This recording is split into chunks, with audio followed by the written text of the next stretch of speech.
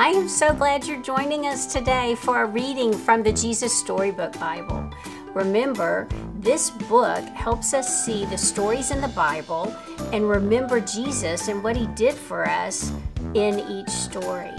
So, get your book if you have it, get ready to follow along and read along with the story, and then at the end of the story, there'll be a fun activity that you can do with your family.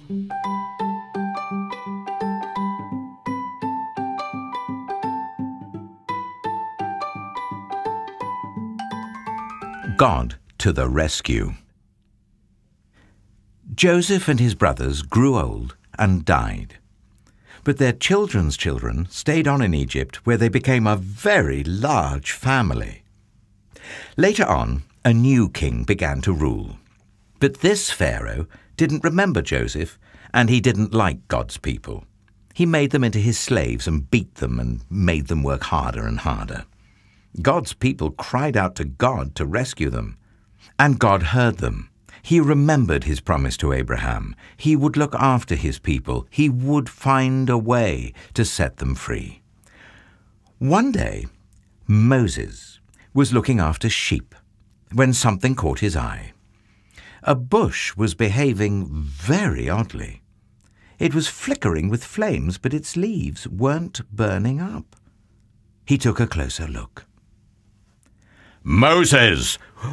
boomed a big voice. Moses leapt back. Well, the bush was talking to him.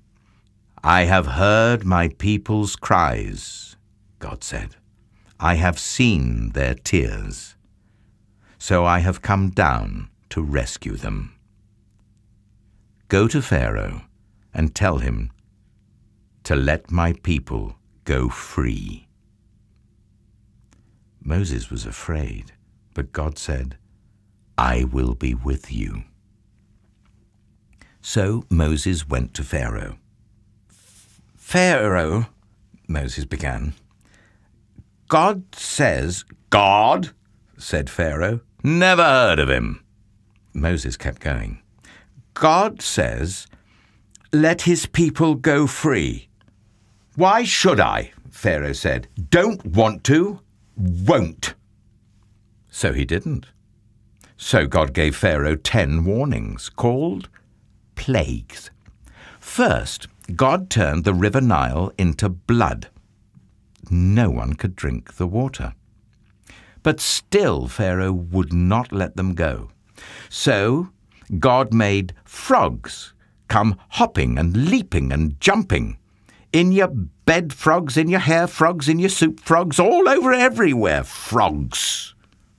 "Make them go away!" Pharaoh screamed. "Then your people can go." So God took the frogs away. But Pharaoh changed his mind. "You can't go," he said. Then God sent zillions of gnats. But still Pharaoh said no. So then God sent swarms of flies, flies buzzing in your eyes, flies. And after that, sickness, and horrible boils, and huge hailstones, and a storm of locusts. Then darkness when it should have been day, until it seemed that the whole world, creation, everything was coming undone, falling back into darkness and emptiness and nothingness.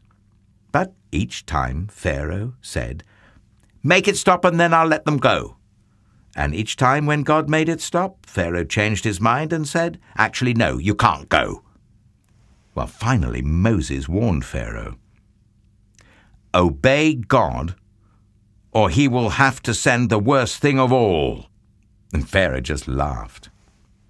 So God said, "The oldest boy in each family of Egypt must die, but my people will be safe."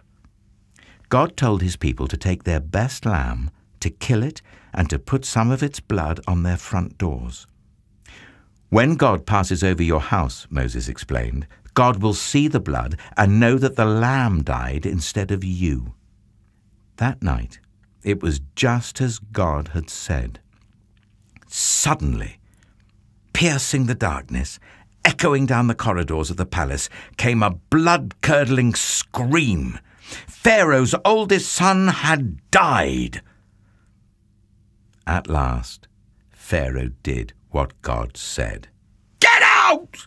Pharaoh shouted. "Just go!" And so, that very night, Moses and God's people fled out of Egypt and out of slavery. They were free at last. God's people would always remember this great rescue and call it Passover. But an even greater rescue was coming.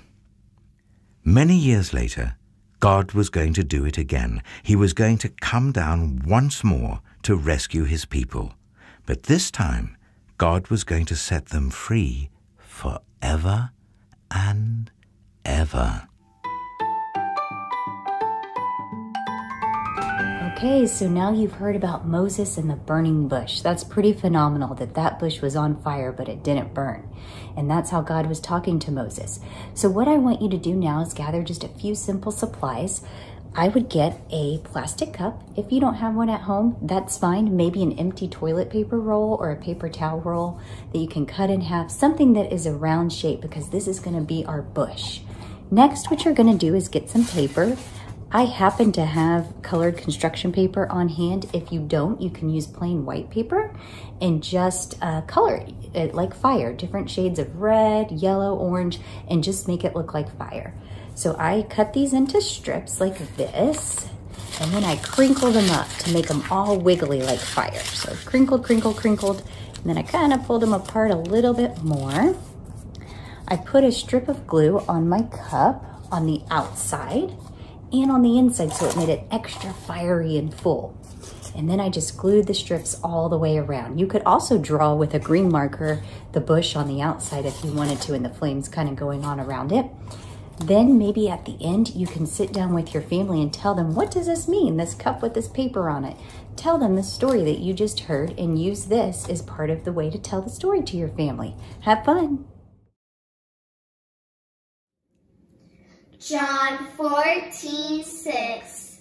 And Jesus said to him, I am the way and the truth and the life. No one comes to the Father except through me. John 14:6.